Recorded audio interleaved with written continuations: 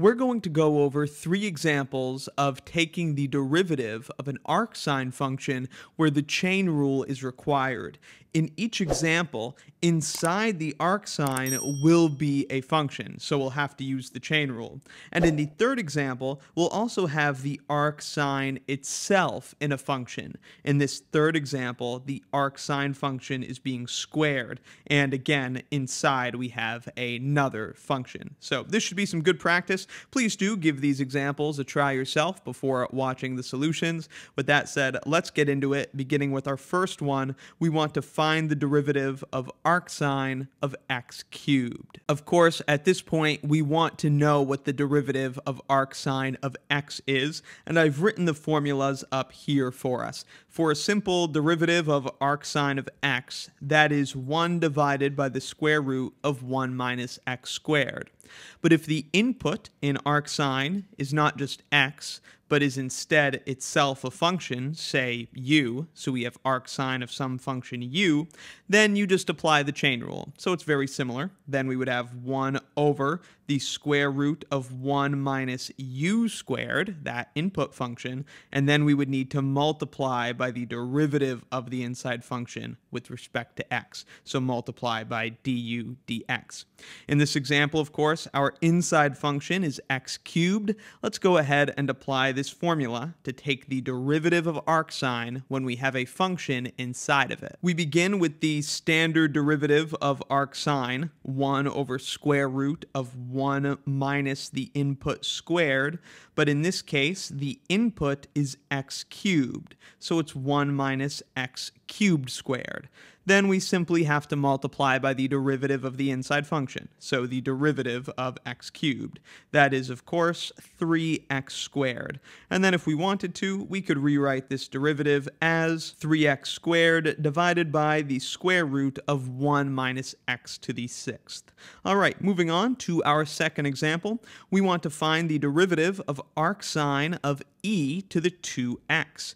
E to the 2x is the input, the inside function. Give this one a try. Again, we begin with the standard derivative of arcsin of a thing. So that's 1 divided by the square root of 1 minus the thing squared, minus the square of the thing in the arcsin function.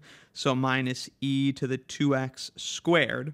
And then we need to multiply by the derivative of the inside function.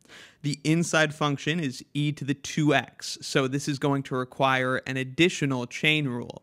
If we take the derivative of e to the 2x, well, the derivative of e to a thing is just e to the thing, so that's e to the 2x. But in this case, the thing is itself a function. It's e to the 2x. So we also need to multiply by the derivative of that function. The derivative of 2x is just 2. And then we could rewrite this derivative as 2 e to the x divided by the square root of 1 minus e to the 4x. All right, moving on to the most difficult, final example. The derivative of arcsin squared of tangent of 4x. In the previous examples, the outermost layer was the arcsin function. In this case, the outermost layer is the squaring function, a thing squared. We all know the derivative of x squared is 2x, so that's pretty much what we've got going on here. The derivative of a thing squared is just 2 times the thing. In this case, the thing is arcsin of tangent of 4x, because it's arcsin of tangent of 4x, which was being squared. So we have 2 times arcsin of tangent of 4x, and then we need to multiply by the derivative of the inside function, the thing that was being squared. That's this. We need to multiply by its derivative. So now we just need to find the derivative of this guy, which is more similar to the previous problems. We again begin with our standard derivative of arcsin. So that's 1 divided by the square root of 1 minus the input squared. The input is tangent of 4x, so it's square root of 1 minus tangent of 4x squared. But again, in this case, the input is itself a function. So again, we need the chain rule. We need to multiply by the derivative of this inside function. The inside function is tangent of 4x. The derivative of tangent is just secant squared. So we have secant squared of 4x. But again, the inside function, 4x, it is a function. We've got a function inside of this thing, so we also need to multiply by its derivative, so we just have to throw on an additional factor of 4. I'm kind of running out of room, so let me throw that factor of 4 over here. We'll make that a 4, and that is our derivative. One more time, let's just go through all the layers of the chain rule here. The outermost function was a thing squared. The derivative of a thing squared is just 2 times the thing, so we have 2 times the thing that was being squared.